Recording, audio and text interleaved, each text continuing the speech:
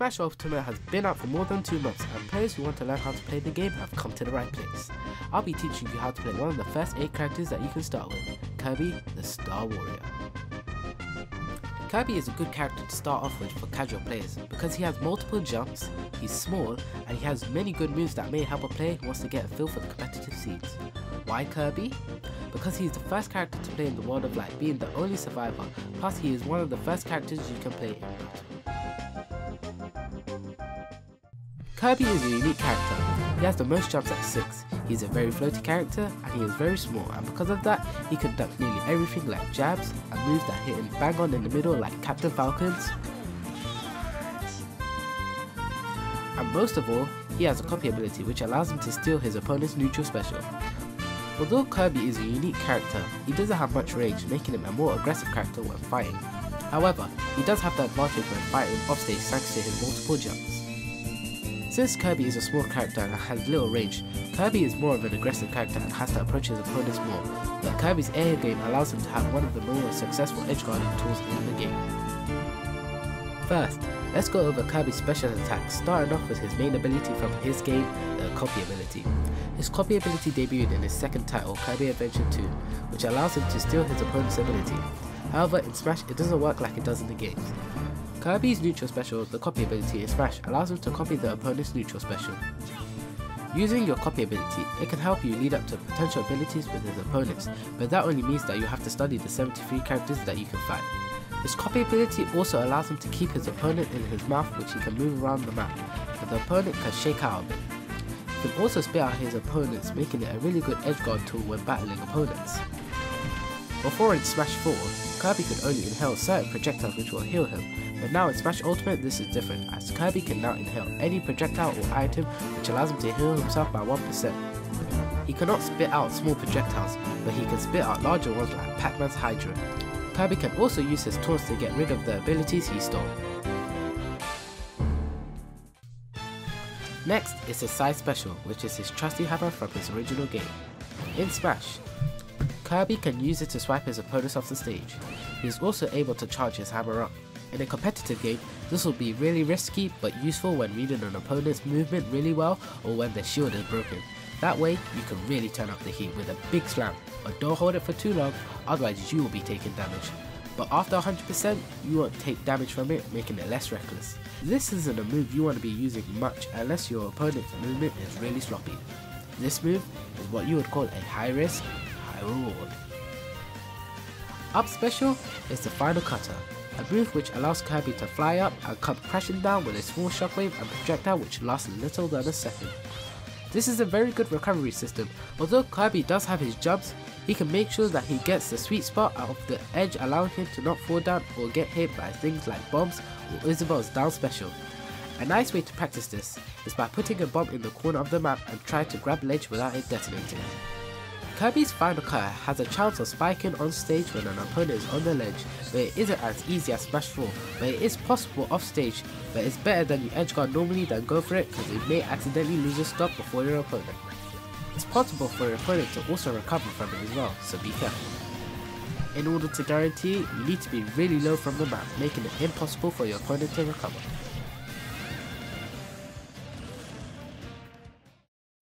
Down special is Kirby's stone ability, which allows Kirby to turn into stone and have super armor. It's a really good move to cover in the air when the opponent is beneath you. You can fake using the move, getting yourself away from the opponent, causing them to make another move instead and get yourself out of a disadvantaged state. It does a lot of damage to shields, but when done in midair, it doesn't hit twice like it did in Smash 4, which is really bad because it makes it more harder for Kirby to break shields. Be careful when using it, because you can still get grabbed and the frame rates of returning to normal are a bit long, so use this move efficiently or when needed because it's possible for the player to attack you before you have completely morphed. Kirby's neutral attack are the same from Smash 4 with his 3-hit jab and his infinite jabs if A is held down. In Smash Ultimate, the first and second hits can be used for jab locks, which can go into a deadly side smash. It connects more reliably as it keeps enemies on the floor, meaning that they can't SDI out of it. However, the move deals less damage than it did in Smash 4 by 0.2% for the first hit, and 1.4% for the second hit, and 0.8% for the looped attack, which is a lot of damage reduced. You would mainly want to use neutral attack for jab blocks, but it would be necessary if you use all jabs if a player is nearby. Up tilt is an overhead kick, which is a combo starter at low percents. It has more buffs than it did in Smash 4. It has a little more range, and it has a late hitbox which gives 1 extra frame of intangibility. The move did get more knockback than before, making it easier to combo into other moves, but this makes the move more harder to chain into itself than it did at high percents. Down tilt is a low kick which has a chance to make the player trip. It can be used in a combo, and if the player can get the trip, they can extend their combo. Unlike in Smash 4, it is easier to follow up as it doesn't send the opponent more backwards anymore. There wasn't much change to the move with only a small buff. Forward tilt is a kick which can be angled in the direction the control stick is in, which can be done by slightly pushing the analog in the angle.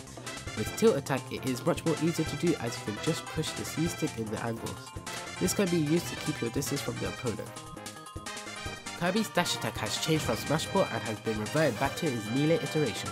Kirby now does a tackle where he's on fire, which is similar to his burning ability in his games. Dash attack doesn't lose momentum like it did in Smash 4 and now has increased knockback, making it easier to kill at high percents. Kirby's dash attack is now a one-hit move, which means that the player cannot FD out of it, making it more reliable. Forward smash is one of Kirby's most deadliest moves, which kills at 110% for an average sized character. If used at the ledge, it can be used to get early kills. Forward smash now has more range than it did in Smash 4, making it more reliable for kills. Up smash is a backflip kick which sends the opponent upwards.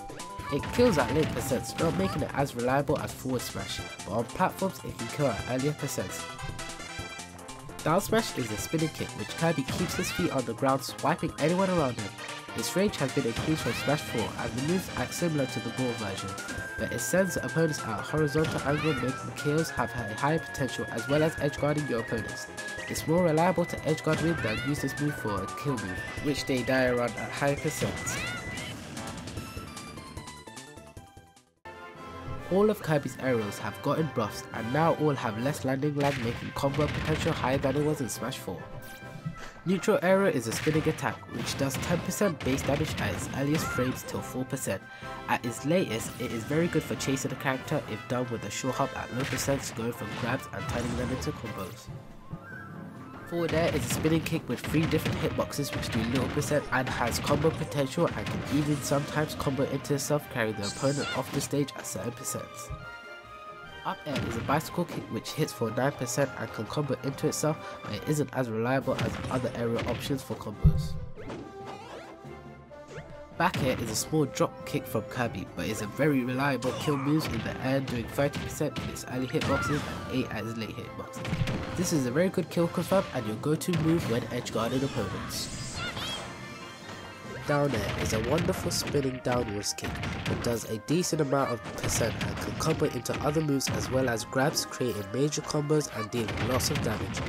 This move is one of Kirby's most powerful combo starters at low percents, can even lead to kill confirms.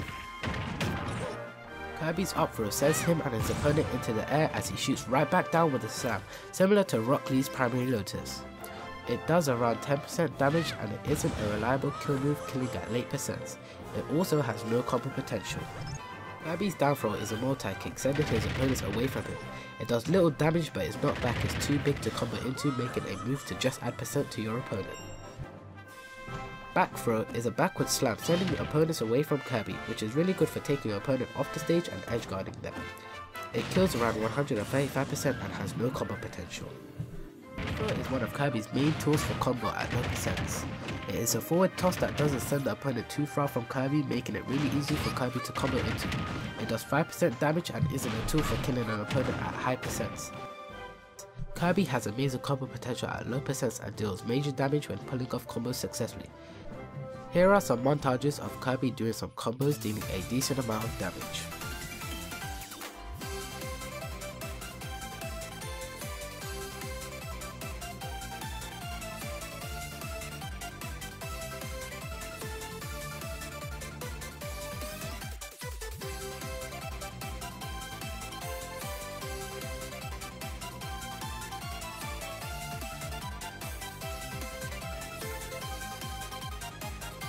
If you want to learn more Kirby combos, I have left more links down below in the description for you to learn more combos.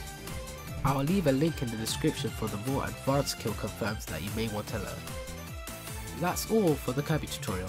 Hopefully this tutorial has helped have a better sense of Kirby and how to play it. In the next video, I'll be covering weaknesses that each character has in the game. Until then, practice your Kirbys.